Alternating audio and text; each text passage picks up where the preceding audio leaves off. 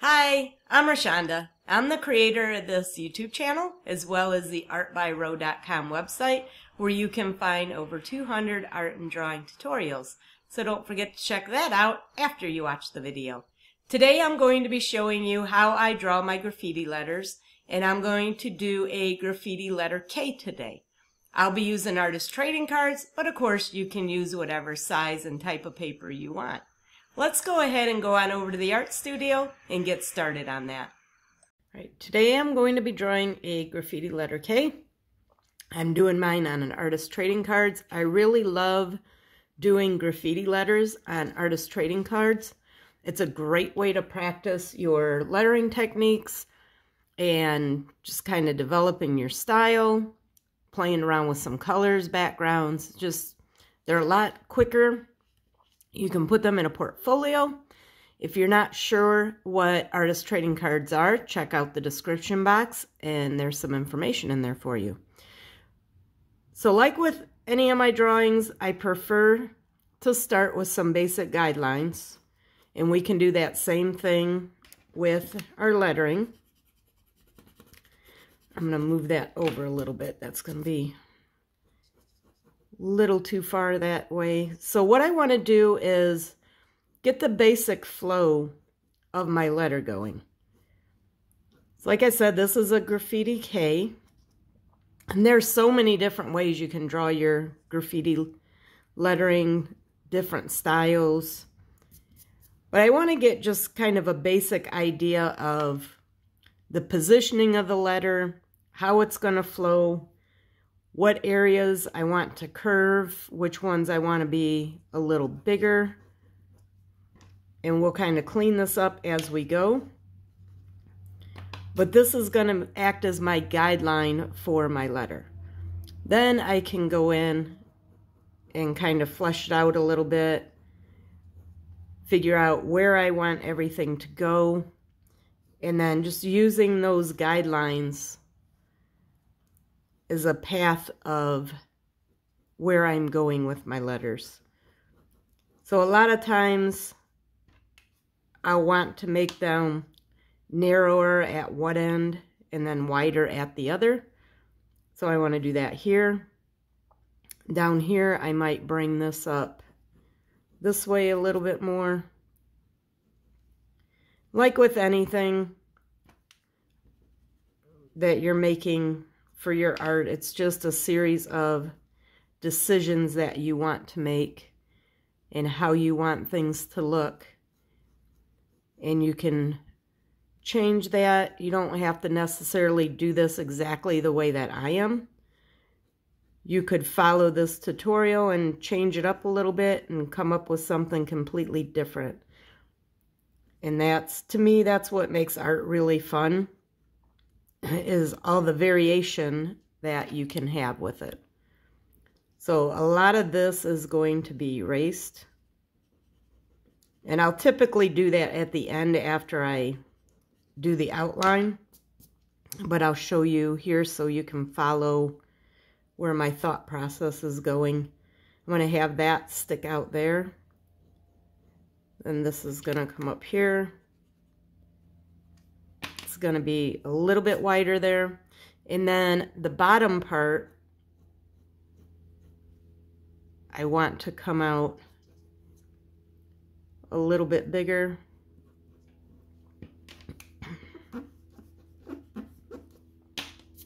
And you might have to play around with it a little bit to get it to flow the way you want it to.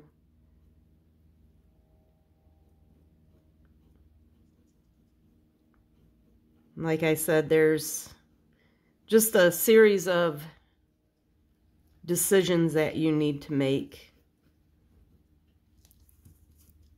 And your decisions might be a little bit different than mine, and that's a good thing. I don't make these videos so that you can copy exactly what I'm doing. I make these videos in hopes of inspiring you to come up with your own ideas. To try it, do something a little bit different, change it up a little bit. So I think that's okay. I could play around with this a little bit more if I wanted to. And that's another thing with art. At some point you have to decide when to be done with it and when to keep working on it. That's another thing that I like about the artist trading cards, is that you can do these so quickly, or so much more quickly than full-size artwork, that if you want to play around with it and do multiple drawings, you can, and you're not spending hours and hours on your drawings. For I think most people don't have a ton of extra time to work on their artwork. Maybe you do, and that's good if you do. But for many of us, we have jobs that we have to go to every day, and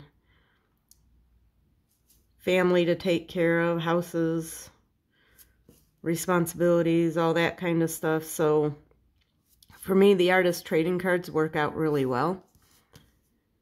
And I'll often do a series of drawings where I'll do 7 of them in a week.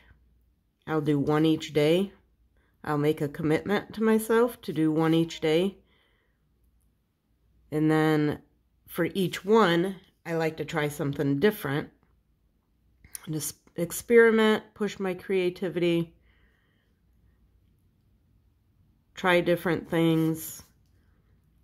Something for like the graffiti letters, it's a good opportunity to play around with different colors, different ways of coloring the letters themselves. So there's a lot of different ways to do the coloring, not just a solid color. You could do fade the different colors into each other, or add some kind of patterns to it. There's so many different things you can do, but doing those series is a good way to experiment, play around a little bit, try different things with the backgrounds. So all I'm doing is adding a little bit thicker background to this. And you can do this with a marker if you want. I prefer using the pen and going over it until I get the thickness that I want. It leaves a crisper edge than what a marker does. But it's up to you. Whatever your preference is, you could try doing a color besides black, which I don't think I've ever outlined my graffiti letters in a different color, but that would be something I could try sometime. And I could try it, and maybe I don't like it. I do prefer the black outlines on most of my stuff. But that doesn't mean that it would be a bad idea to try doing something different. Because you never know. That's how you come up with new techniques and ways of doing things. And you can make your outline as thin or as thick as you want to.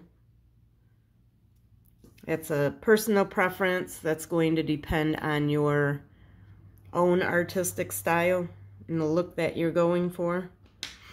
And then what I'll do is use a block eraser and clean up all of this, get rid of all the pencil lines, which is why I typically won't erase as I go, because it's easier to do it with this. Get that all cleaned up.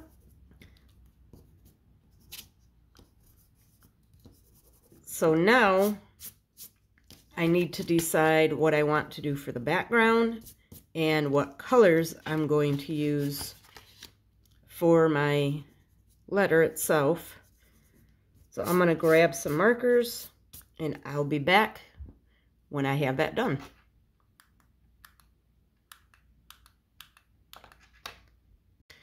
Okay, so now I have my colors picked out.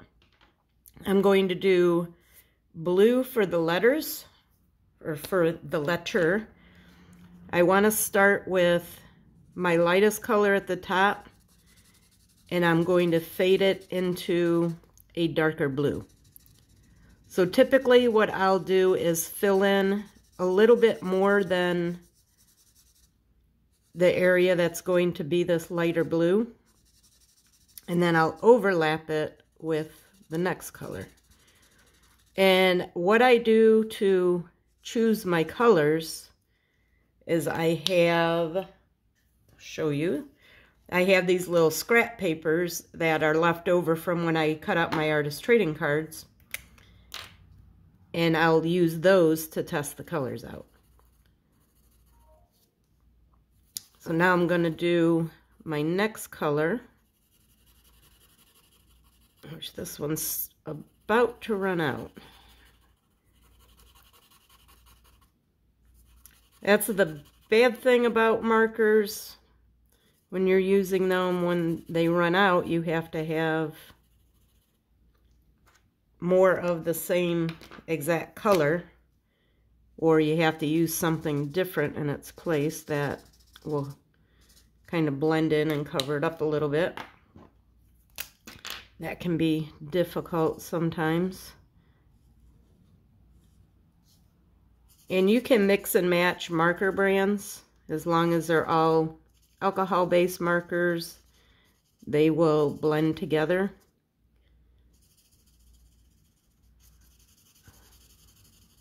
But you probably are going to have a difficult time, if it's even possible. I don't know that it's even possible to try to match a specific color with a different brand. I don't know that that would even be possible, but as you can see, I'm using different brands of marker.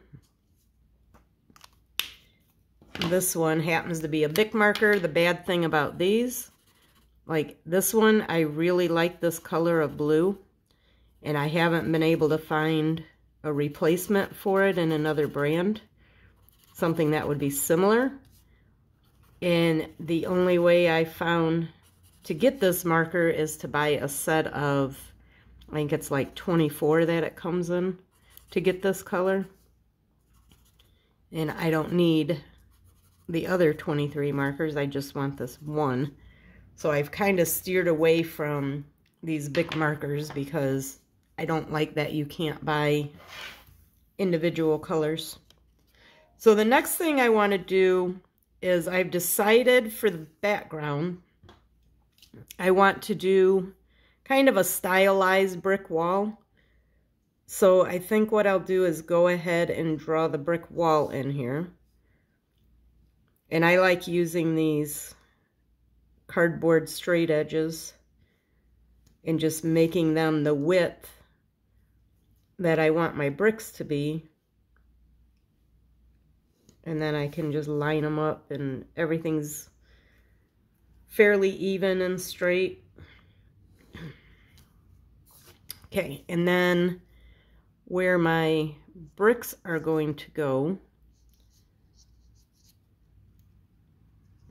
so I'm not going to make a full brick wall. Like I said, I want to make it kind of stylized looking. That one would go there. Maybe put a line here.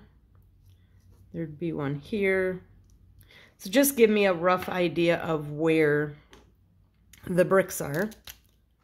And then I'm going to take my black marker. This is just a regular marker.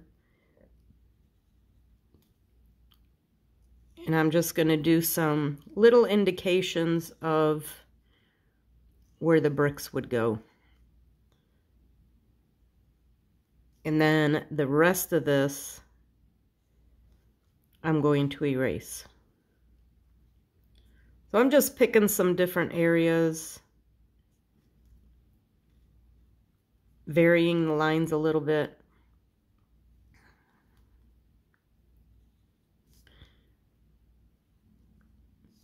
And sometimes when I'm making these decisions, I have no idea how they're going to turn out. I don't know what this is going to look like when it's done. But it was just an idea, something to try. If it doesn't work out the way I want it, I'm not going to be too upset about it. It's fun to try different things and see how it looks. So I don't know if you can see this on camera, excuse me. But the black marker tends to bleed a little bit, so you get a fuzzy edge, which is what I want for these bricks. But when I'm doing my outline of my lettering, I don't want a fuzzy edge, and that's why I use this. It's a Sharpie pen that I use. So now the background, I have my markers picked out for that, and I'm going to do a fade of some yellows, oranges, and pinks, and we'll see what that looks like. So I usually like to start with my lightest colors first. It doesn't really matter, you can do it either way. You can start with the lightest, you can start with the darkest colors, doesn't matter.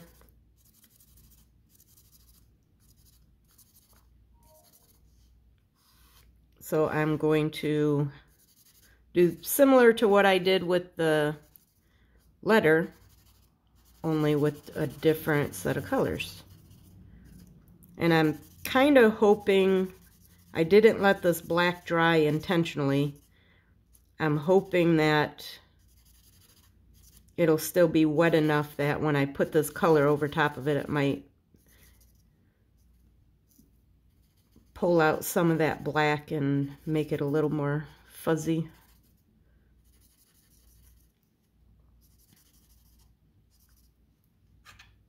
Normally what you might want to do is let that black dry all the way before going over top of it with another color. But I actually want the color to interact with that black a little bit and soften it up. So we'll see what happens. If it doesn't, that's okay too.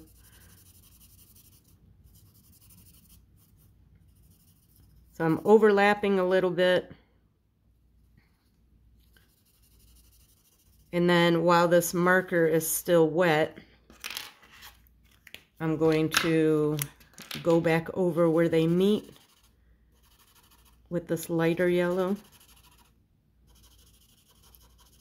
And blend that in a little bit. And then I'm going to go with this pink color.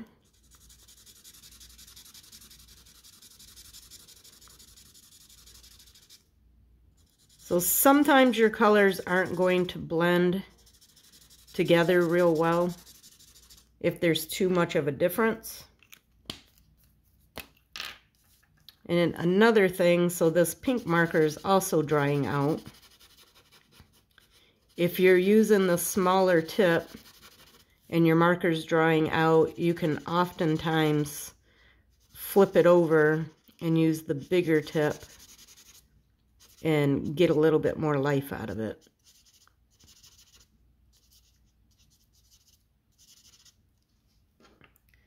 So these two colors are only going to blend so much because they're a little bit different, but I'm okay with that. I wanted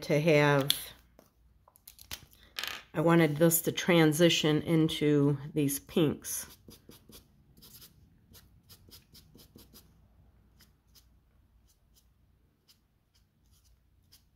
So I'm doing the same thing with these two colors.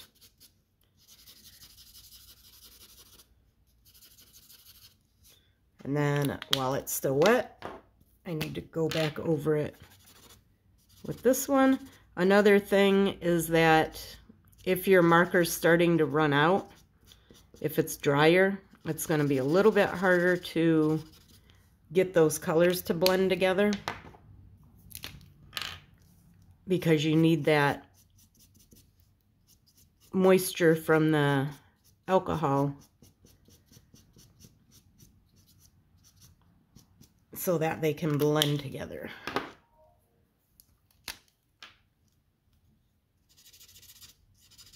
So we'll go back over this and try to soften that up a little bit. So for this background, I really wanted to use this pinkish purple color. And I don't have a good pink that is the next level to that one. So we're just going to have to go over this a little bit, fade that in together.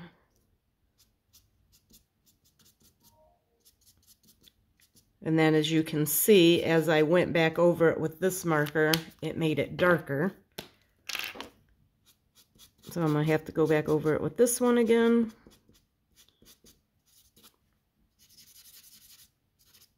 And as you can see, as that marker got, or as the paper got a little saturated up here, it made this black even more fuzzy than what it was before. And that's good, because that's kind of what I was going for. And then to finish it up, you can use a white Jelly Roll pen, and you can go over top of this other marker down here and add some white highlights, however you want to do that. Or you can leave that off. This point's optional. You could do this step or not. And if you notice that it looks like the white is soaking into the paper, that's would be caused by the alcohol still being wet. So you just need to let it sit and dry a little bit and then go back over it again and it'll cover. I think that's it. I'm going to call this one done. That's my graffiti letter K. One way of doing one. Lots of different options you could try, different things. But I hope you enjoyed this video, and I'll see you next time. Happy creating! That's it for today's video. I hope you enjoyed it, and hopefully you feel inspired to do some of your own graffiti letters. If you did like the video, please hit that like button, and make sure you subscribe to get notified of future videos. Also, before you leave, check out that description box. There's some freebies in there for you, and I will see you next time. Bye!